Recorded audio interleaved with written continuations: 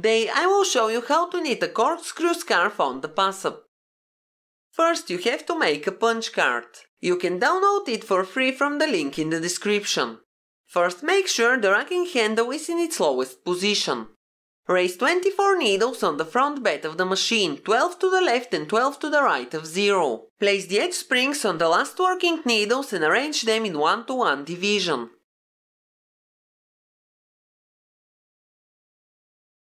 Set the front lock to N and the stitch size to 1. Set the back lock to GX and insert the black strippers. Now take the waste yarn. I will use 2 strands of acrylic yarn. Now knit 1 row. Raise the needles back into working position and tap on them to tighten the yarn. Increase the stitch size to 3 and knit 1 row to finish the cast on. Increase the stitch size to 5 and knit 20 rows with the waste yarn.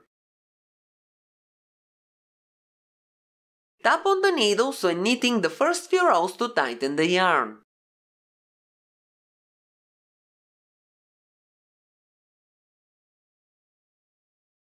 Now set the front lock to BX and take the main yarn. I'm using 2 strands of acrylic yarn. Lower the front bed and attach weights to the waste yarn. Now raise pushers under all working needles and attach the card reader in the middle.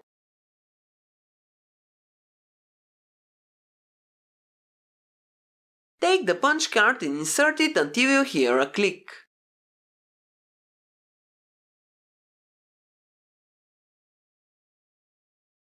Then press and hold the black lever and insert the card 3 rows more. The sensing feelers must be arranged for the first row of the card. Push the trip cam for the row counter to the left as far as it can go. Now slide the deco device to the right, attach it to the front lock and set it to 2. Now knit 47 rows. If you can loop the card, you will be able to make the process automatic. The laminating pouches I use are too thick and the card gets stuck into the reader. That's why I will show you how I will knit the scarf using only 1 punch card.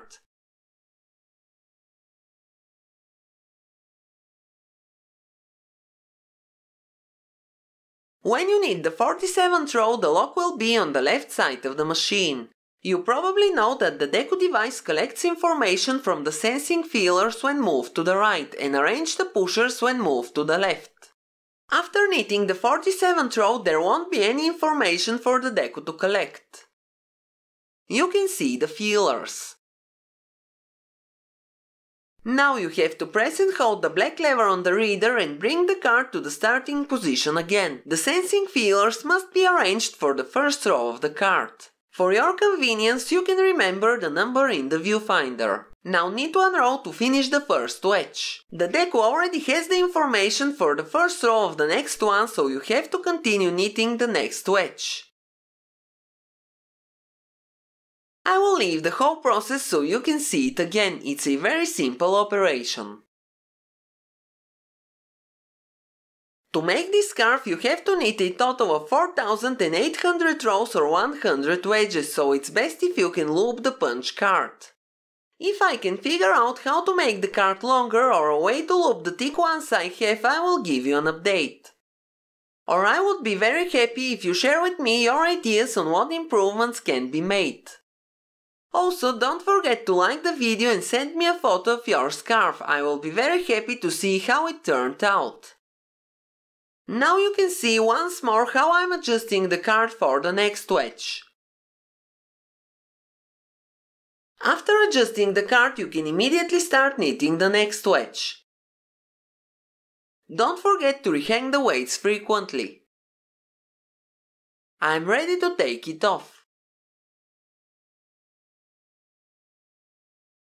Set the front lock to N and remove the deco device. Take the waste yarn and knit 20 rows.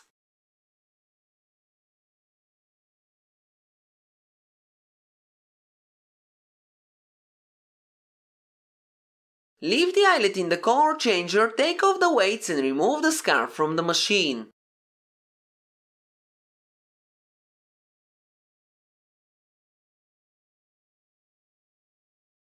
Now you have to finish both ends and remove the waste yarn. I will use the back stitch to sew the ends. You can iron the scarf or leave it like that. Also, you can twist it in a circle. If you skip the ironing, it will look like a big flower. Take one of the ends, twist it, and it's ready to wear. Do you like it? Tell me in the comments below. That's all for today. Thank you for watching. Have a nice day and see you in my next video.